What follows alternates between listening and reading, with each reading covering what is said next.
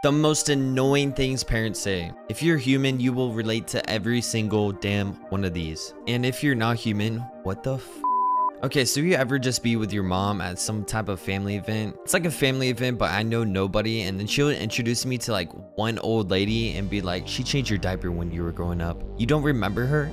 You really think I remember her? No sh, I don't remember. I was like 1 year old. It's been like 100 years. I haven't seen you a day in my life. Who let you touch my damn diaper? Alright, do you ever ask to go somewhere or do something and your parents just say no? You're like, why can't I go? And she says, because I said so.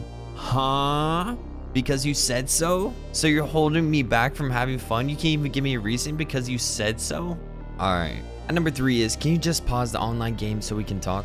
No, I don't want to talk. I'm in the middle of some crap going on in the game, getting pieced by a 5-year-old child while he's spraying me from high ground. Like, I have to teach this kid a lesson.